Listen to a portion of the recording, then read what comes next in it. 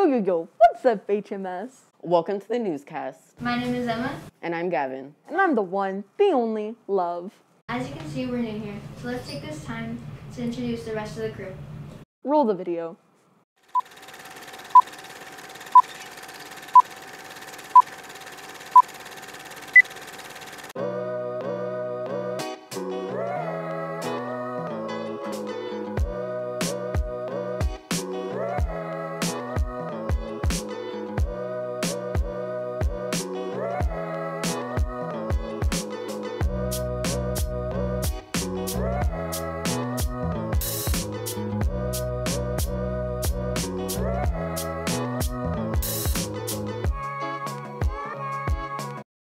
There you have it. That's us, and we're looking forward to bringing you the news during advisory.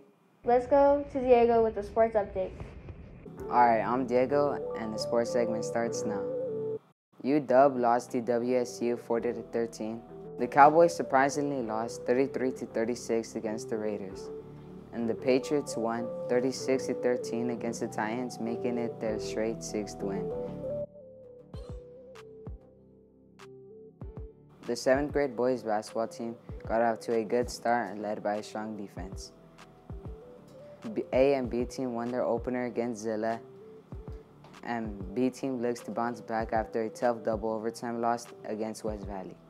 A team pressured West Valley early to take a commanding lead and never looked back, winning big for a 2-0 start. 7th grade boys basketball team still scoring high. A and B team won big against Sierra Vista. Good teamwork and strong defense are key in victories. The 8th grade A team picked up 2 wins against Zilla and West Valley. The team is rocking the court with a strong pressured game on defense and smooth passing on offense. The B team has dropped their first 2 games, but has shown great improvement throughout the season over the course so far. Took on Sierra Vista.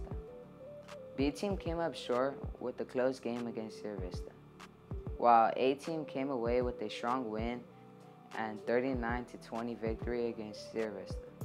Home game today against Granger, and an away game on Monday against Zilla, December 6th. Be sure to make sure that if you're attending any of our home games, to bring a parent with you.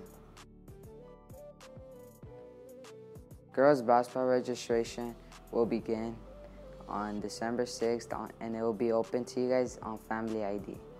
Be sure to be registered and have your physical turned into the office before winter break. And if you have your COVID vaccination, please bring proof to the office before winter break too. 7th and 8th grade girls basketball informational meeting will begin on December 10th on Friday, right after school in Mr. Liddell's room. That's it for today's sports segment, HMS. Back to you guys. Thanks, Diego. If you haven't noticed, today's Island Day.